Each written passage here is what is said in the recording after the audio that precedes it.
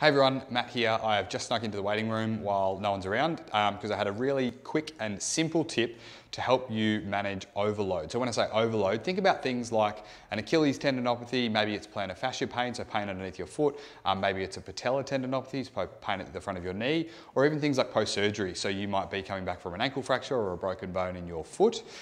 This concept of overload, and particularly with this number one tip, might help just to settle down your pain and at least allow you to progress to those next steps. So most of us now wear some sort of a smart device. I'm wearing a Garmin. This is not a paid endorsement. But whether it be a Garmin, whether it be a Fitbit, whether it be an Apple Watch or a Samsung Watch, whatever those ones are, they all track your data, and importantly, they all track the number of steps that you take per day.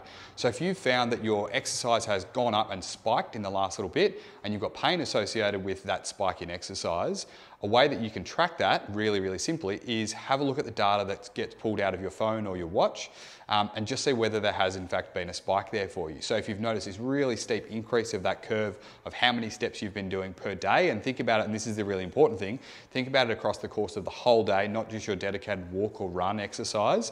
It's the total load that has to go through that joint or tendon. So look at that data in completion and see if that might be one of the contributing factors for you to notice that little spike in your pain. So have a look through, check the data, see if it correlates really nicely for when you started to get your pain. If it's not, jump online, jump on the phone, give one of our physios a call and see if you can workshop what some of those other issues might be. But it's a really nice, quick, simple way that you can start that process. All right, talk soon. Cheers.